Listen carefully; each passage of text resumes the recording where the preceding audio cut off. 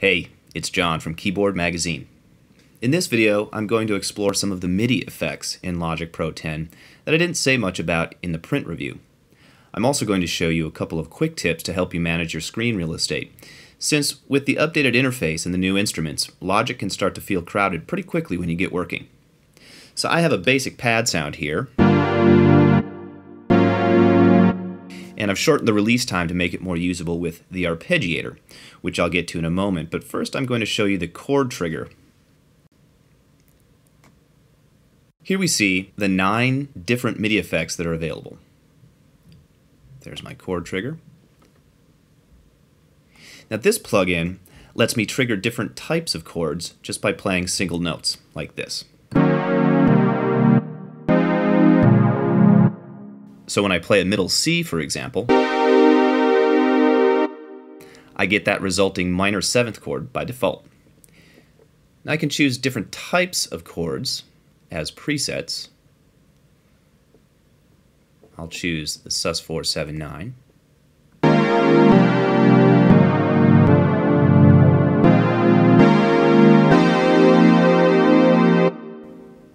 And with the learn function, I can program my own chord voicings like this.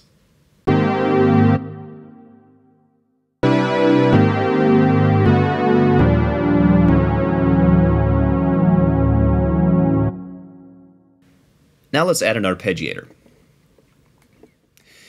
You'll notice that there isn't another empty slot here to add a MIDI effect. However, if I hover the mouse just below the currently loaded effect, you'll see that green line appear.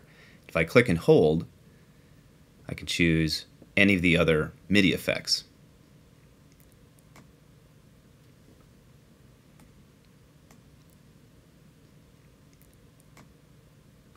By default, this simple pattern gets loaded.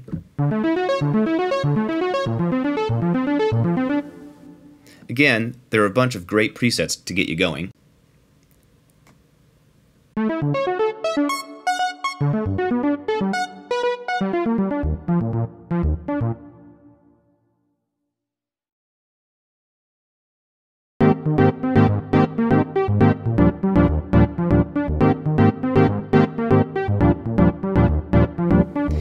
And you'll notice that the arpeggiator can do both single note patterns and chord patterns, so it's pretty flexible.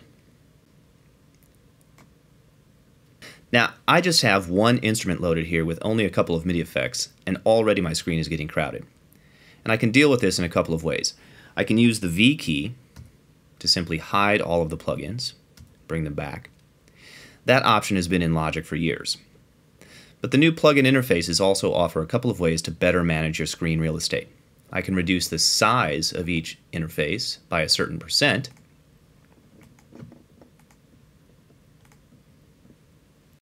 And I can also tighten up the header by clicking this right button.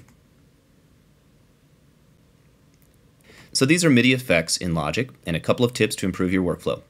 Happy music making, and thanks for watching.